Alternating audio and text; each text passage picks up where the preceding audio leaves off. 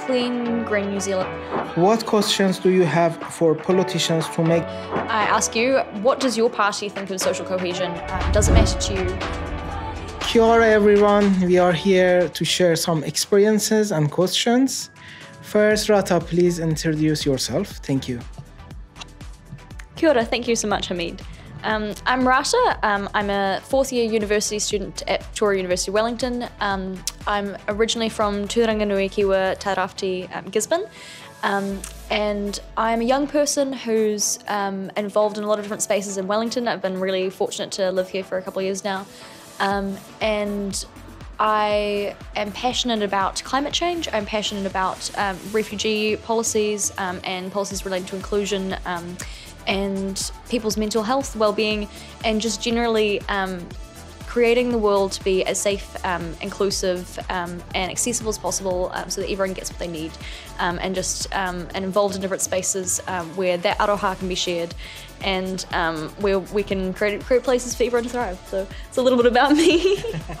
Thank you, Rata, and please tell us, what is your vision of the future? Well, my vision for a beautiful future for everyone would be a clean, green New Zealand that is open and accessible to people from all different communities and backgrounds, where no matter what financial privilege you have, no matter what ethnic status you are or religion you have, no matter how big your family is, or no matter what gender, race you are, any of those things, that you have access to clean water, green spaces, good public transport, that you feel safe and your voice feels listened to. I think it's incredibly important in this future.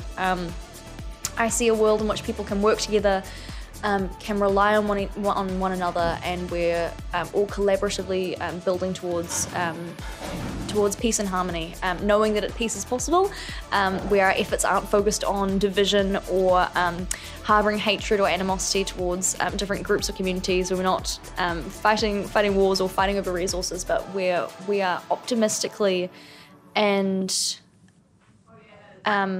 strategically thinking about how to best share our resources so that everyone is able to get what they need.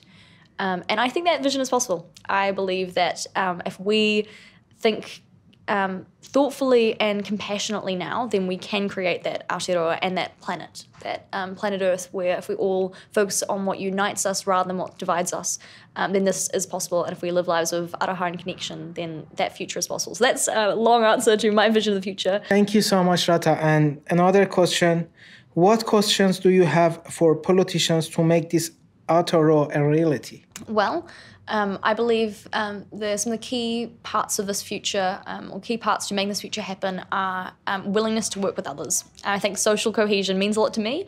I ask you, what does your party think of social cohesion? Does it matter to you?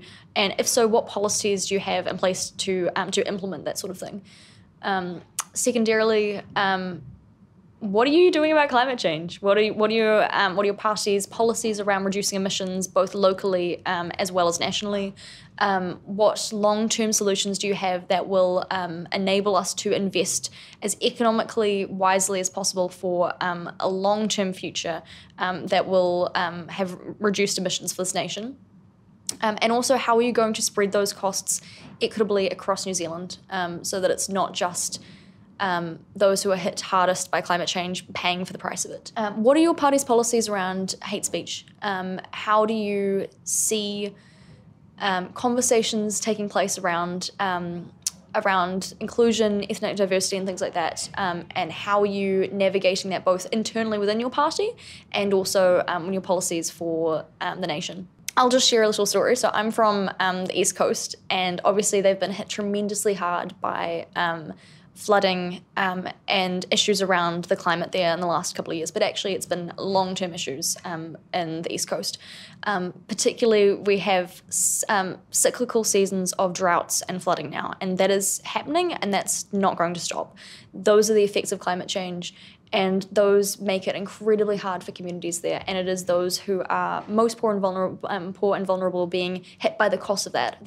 People can't afford to save their houses. Their houses aren't insured. They can't afford to get enough food when everything is flooding and things like that. There was a very poor disaster management response to that, in my opinion. And I want to know what systemic changes is your party putting in place to both mitigate these effects of climate change that are going to continue to happen, not just in the East Coast, but in all of New Zealand, and what long-term investments are you putting in place to try and reduce the effects of climate change. Multiculturalism, inclusion, and ethnic diversity are incredibly important.